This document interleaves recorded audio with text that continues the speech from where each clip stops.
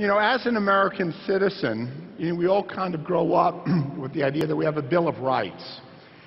What are the Bill of Rights? Basically, that all Americans are entitled to life, liberty, and the pursuit of happiness, right? But they left out one thing, something that maybe we're not necessarily entitled to, but that we actually have to work. And that's your health, and that's wellness. And without your health and without your wellness, your ability to appreciate and enjoy life, liberty, and the pursuit of happiness are very, very much diminished. And that's why taking care of your health is so critically important. Now, 80% of illnesses can actually be prevented with good, basically good choices. And the choices are yours. And I think that it would be really contrary, almost un-American, if you actually didn't do a better job of taking good care of yourself. Now, it really is about choices. And I think what's really beautiful about the body is that the body really has no walls. And what's really good for your heart is going to be good for your skin, and it's going to be good for your brain. And that's what the people at Horfag and Pycnogenol and OPC-3 have actually shown. That a substance which actually has been shown in clinical studies to be good for one organ system turns out to be good for another organ system. Now, obviously everybody would like to look well, would like to look younger, would like to preserve the integrity and the beauty of their skin. Everybody's also interested in a really healthy heart so that you can exercise and you can pump blood to all organs in your body. And obviously it's important for your brain to work. Well, it's very interesting that the Pycnogenol people, who basically have a very, very important ingredient that's in your product, have actually done some really elegant clinical studies, evidence-based studies, to confirm and to validate that the product that they use really has value. So, one thing is obviously, people obviously want to have clear skin, they want to have good elasticity, they want to have good collagen. Well, in one of the clinical trials, or several of the clinical trials, they actually showed that when you take Pycnogenol in, you can actually increase the substances that will make your skin look better. It actually will improve the elasticity of your skin, will improve the amount of collagen in your skin, will improve the moisturizing substance in your skin called hyaluronic acid.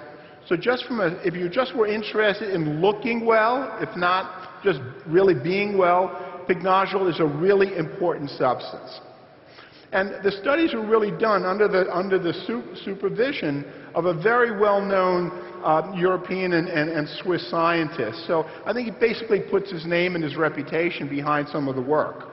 And I think that to actually go into the actual science of what they do, doing skin biopsying, measuring gene activity, is beyond the scope of the discussion here. But I can assure you that the papers are out there, they're peer-reviewed, and everything that we've said about Pycnogenol is actually true.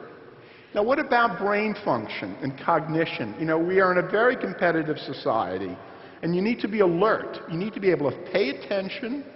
You need to focus, you need to be able to remember things, And that's a really big challenge, and there's no question that nutrients play a role in how the brain functions. They know the substances that are in the brain, phospholipids, certain kinds of unsaturated fatty acids, and they know that anti-inflammation and antioxidation may play a very, very important role in brain function. There are so many younger people today who are diagnosed with attention deficit disorders. Now, I am certain we're overdiagnosing this condition, but clearly there is a need for people to be more focused. They had some very good studies, very interesting studies, in which they tested people under standard scientific conditions, and they showed that Pycnogenol was quite helpful in improving scores.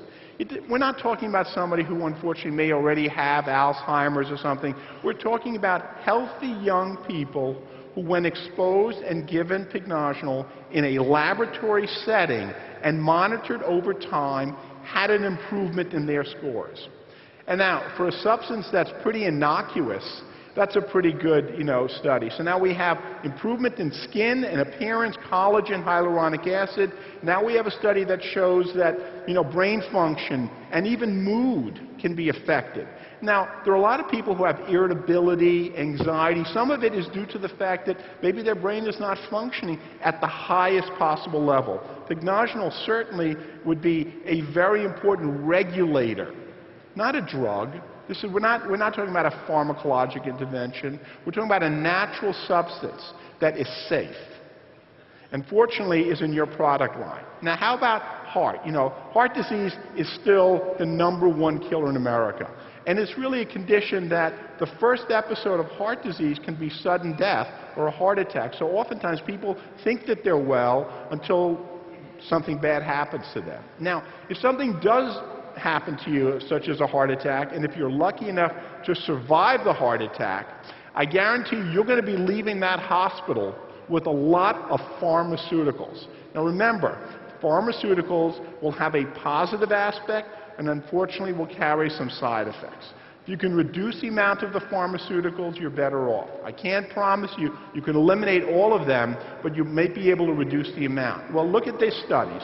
When you look at people who've been discharged after they've had a heart attack, look at the list of potential drugs, from aspirin to Coumadin to diuretics to blood pressure medicine called ACE inhibitors or ARBs, this beta blockers. This is the standard of care.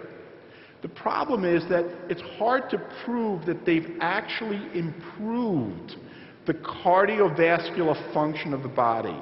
And there's one area that I'm really more of an expert than some of the other areas, and that's in looking at something called endothelial function. Endothelial cells line all of your blood vessels. They're the traffic cops. They determine where blood should go. So, for example, when you exercise, since we have a fixed amount of blood, somebody's got to decide that it goes to your muscles, or that when you eat, you want it to go to your gut, and when you have sex, you know where you want that blood, right? Well, somebody's got to direct the flow, okay?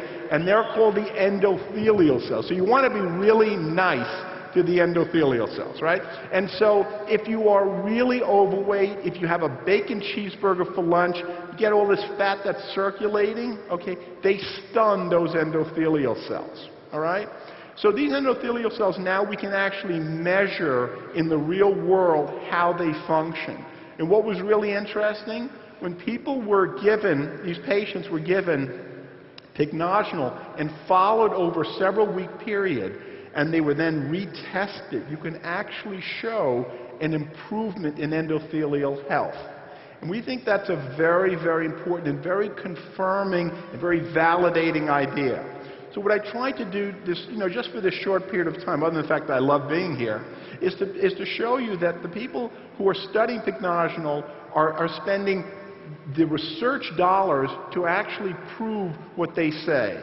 It'll improve your skin function. It'll improve cognitive function. It'll improve cardiovascular health. And of course, they even haven't told you that it's going to improve your joint health and other systems as well. So I think you should feel very proud of the fact that your substance, your really very critically important delivery system in your isotonics, really will do a wonderful job in globally improving the overall health of your patients. And so this is really about life, liberty, and the pursuit of happiness. I wish you all the best.